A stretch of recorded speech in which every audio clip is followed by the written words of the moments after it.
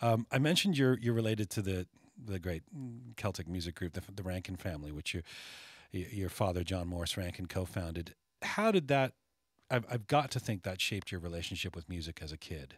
Did it?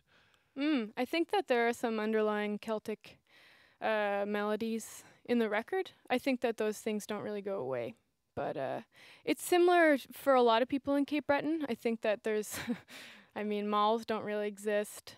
Not a whole lot of loft parties or movie theaters or anything like that. So you have to make your own fun. Do you remember when you realized you were from this great musical tradition?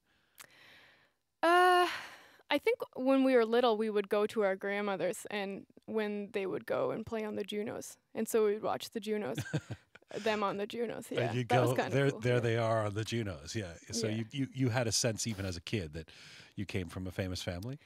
I think so, though it was very modest. My father was very scruffy and down to earth, and he coached my brother's baseball team, and we had it wasn't super glamorous. We lived in the woods, so. You started playing fiddle when you were a kid. Yeah. Taking fiddle lessons, in fact. Yep. Did you have a sense that you wanted that music was going to be something that inevitably would become your calling? No. I thought I was going to be a veterinarian, but math wasn't really great for me, so I failed at a bunch of other things, and here I am. So you really didn't think, even given the tradition of your family, that music was the path you were going to take? I don't think it was super encouraged. I think it's a really weird field to go into.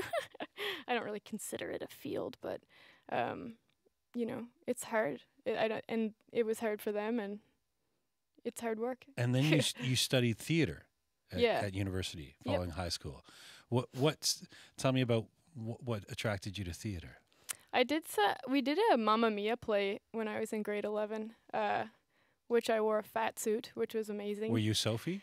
Yeah.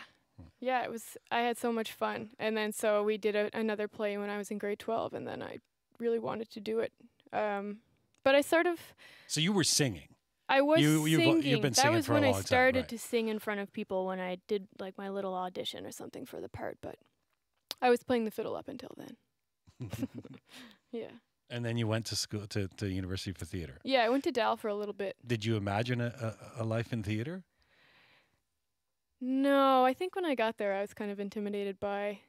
I kind of fell back in the back of the class. Like, theater people are very competitive. It's intimidating for lovely, sure. but School, extroverts, and I was a bit intimidated by that. So I think it wasn't really my cup of tea.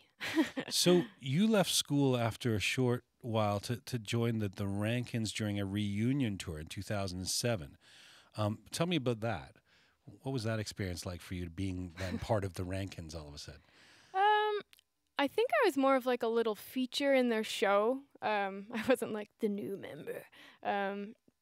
They had no intention of, placing me in that empty slot, but you were like Michael Jackson. Yeah. They bring out the young one. Yeah, exactly. I did Right. like the 3 numbers, and then I, sat and ate catering or whatever. But yeah, it's nice to be on a tour bus and play in arenas where you're not setting up your own PA. And Molly, at that point, did you sort of go, "Wow, this is cool. I could get used to this"? I think so, but I didn't know what the other aspect of it was. Now I kind of prefer now. I have a greater understanding of just the rudimental aspects of playing. People would hand me a guitar, whereas now I'm screwing the bolt on before we go on. Right, you're more hands-on involved in it. You released this solo EP in 2010, and at the time, when listening to this is more of a folk singer-songwriter vein.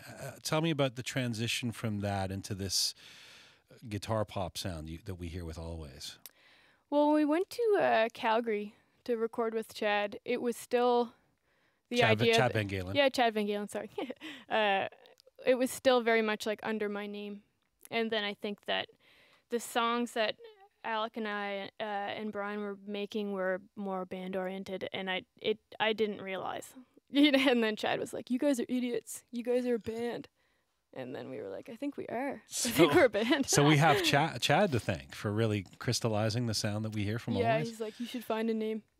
You're also kind of and where did Alvvays come from then, when you had to find a name? It's really hard because certain words have connotations of like every word is so.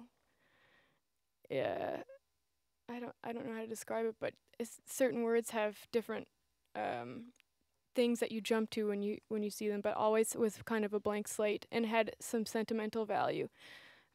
But yeah, there's also the feminine product. So Right, thank you. Yes, yeah. If you didn't know, all kinds of relationships to this word. So it's also kind of an East Coast supergroup. I mean, you've got your childhood friend Carrie from Cape Breton. You've also got Alec from 2 Hours Traffic. You got Phil and Brian from the Danks, 2 noted PEI bands. How did that all come together?